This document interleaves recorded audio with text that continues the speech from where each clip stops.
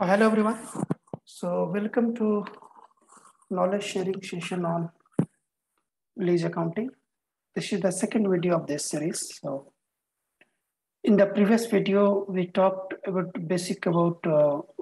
what is the lease accounting, how is it different from finance lease or fixed asset, and then how to enable lease accounting module in Fusion Financials. That's what we discussed. Now, let us proceed from there. So after enabling the lease accounting in instance, you will get this kind of tab user will get, the user for which the data access has been given. So once we click on that, we come to this page. Now this page contains the different options, different tasks. The setup also is there in the same page first, okay? So first, let us talk about the setup. So click on the lease configuration setup. So here you can see different options. So first is the system options. So these are the, in fact, three different configurations: system options, discount rate index, payment template. I will discuss that one by one. So system options is basically when we enable for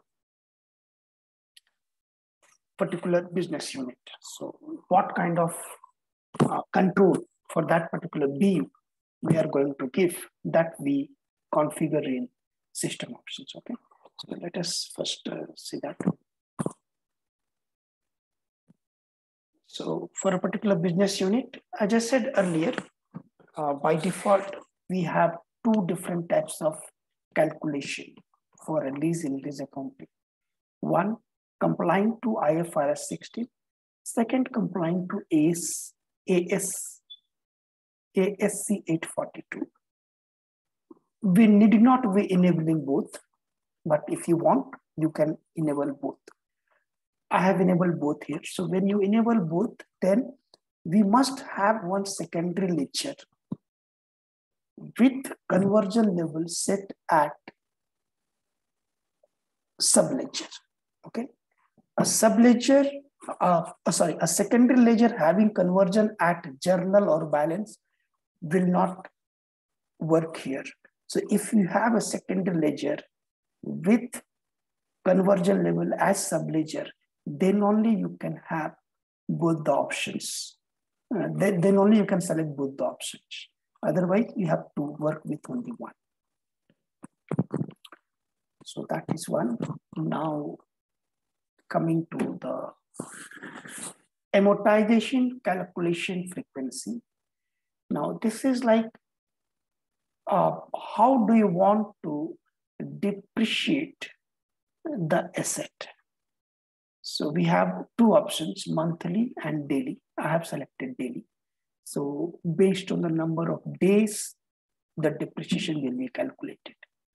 When we create one asset, we see the values. I will explain this more at that point in time. Second point is interest calculation method. There is only one option given only by now. Only one option is the daily compound interest. So the whatever interest we give for the, this is basically related to the cost of capital. Just allow me to complete this slide, then I will explain this. Because the next setup is related to the discount rate, right? So that is what is related. That is related to this particular method. Next, for the payment processing, do we want to integrate to payables or not? Once if we integrate to payables, then the payment of the lease will happen to different suppliers, will happen from payables. So if you want to use payables to do the payment, enable this option as yes. Okay. Now, these are the two things, auto lease numbering and auto asset numbering. I have set it no. If you set it yes, then you need to create a document sequence for the lease accounting module in your instance. So this is what the system options is. The next setup what we have is discount rate. Okay. Now, a very detailed example is given in the video related to the finance lease. So you can refer that series of videos, but for sake of completion, let me open one Excel file to explain what is this discount rate index. Okay, so this is the one Excel file which I had prepared earlier. The same we can use to understand what is the discount rate index. Okay, so let us say that we take one lease with initial down payment of 20,000 as a security deposit, and every month we pay 5,000. Okay, now so this will under lease is for 5 years. So on the 0 period we are going to pay 20,000. In the first period, end of first period, we are going to pay 5,000. End of second period, again, we are going to pay 5,000. This recurring payment. And that is how the payment will happen to the every month. Okay. Now, if we are going to make, this is my cash outflow. So what is the present value of my cash outflow? That is what we need to calculate first. Because based on that only, we are going to do the capitalization of my finance lease. So when we do when we capitalize the finance lease, we need to debit the ROU asset cost, right? So what is that cost? To find that, we need to find, arrive to that particular value, we need to find the net present value for the total cash outflow. Now, whenever you want to calculate a net present value for any cash outflow, we must know the cost of capital. So that cost of capital is nothing else but the discount rate index. So assume here I have taken the discount rate index is 5%. So how is that calculated? So in the end of the first month, we are going to pay 5,000. So present value of that 5,000 today is this amount. This is the formula what we must have read in our school days, that it goes with a compounding interest formula. Okay, so this is the final amount. So what is the principal for that particular if the payment has to be done after a month? So this is the formula I have done. Similarly, for each cash outflow, we calculate the present value. And when we calculate this present value, one of the parameters for that is my cost of capital. Okay, this is the value 0.004167. Because 5% is the per annum rate, and since we are going to pay every month, so what is the per month interest rate that I have put it here?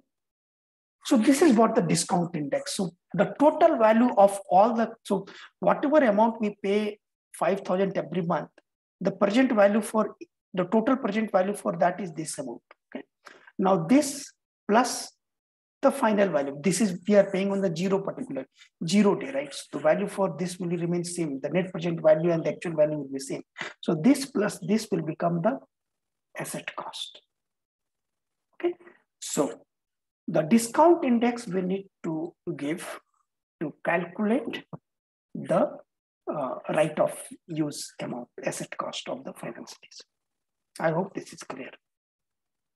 So after defining the system option, we need to create an index. What is the cost of capital for that? So is it 10%, 8%, whatever. So this we need to attach when we calculate the lease. So this is the second configuration. Now coming to the third configuration. So before I go to the third, which is the payment template, assume the business case what we are going to take is that, let us say we are taking office building on rent where we need to pay 20,000 per month as a rent. Okay. And we need to pay 2 months of security deposit. That will be one-time payment, right? Correct. So these are the two different types of payment, what we are going to do. Or assume that this is an insurance payment. Assume that we are doing this one time. A contract is for 1 year. We are going to pay 20,000 per month to my asset owner.